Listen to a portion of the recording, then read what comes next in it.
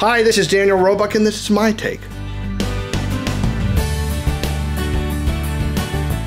So here, I want to show you guys. This is cool. This is cool. Wait, watch this. Watch this. Watch this. Watch this. Look at me. See, you're seeing this old man, right? This old guy. I'm an old guy. Now watch this. Look at that. See, through the magic of digital media. Put that right over here. Okay, look at that. That's my headshot from 1984. Now you're looking at an old guy, right? You see this old guy sitting here, and I'm talking about acting, but I want you to think about something. When I was a kid, maybe like you, this is what I wanted to do, and look at that. That's what I used to look like. This is what I look like now, and guess what I've only done for 32 years? I've been an actor. I've lived every one of my dreams out. And it's not because I'm the most talented, it's not because I'm the smartest or the best looking. Obviously, it's not because I'm the best looking. Why is it?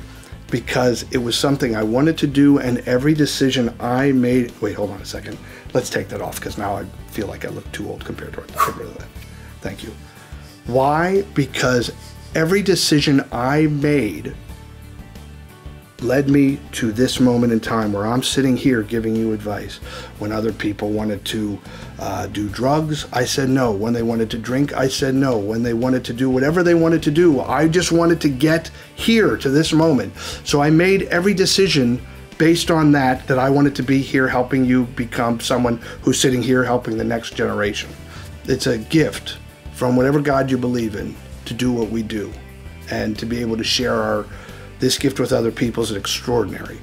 So I'm always grateful every day that I get to share my gift.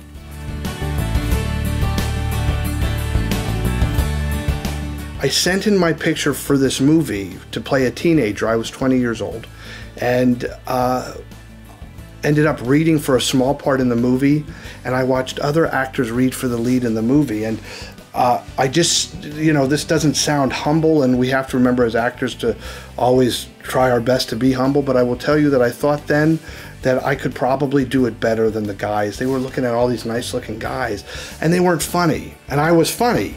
So when the director said these words, he said, okay, we're done. Did everybody read everything they wanted to read?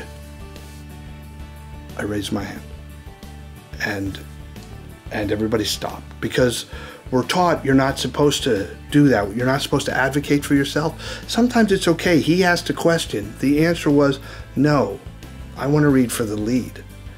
And I ended up the lead in that movie. It was called Cave Girl. It's not a very good movie, but I was the lead in it. It played in movie theaters all over the country.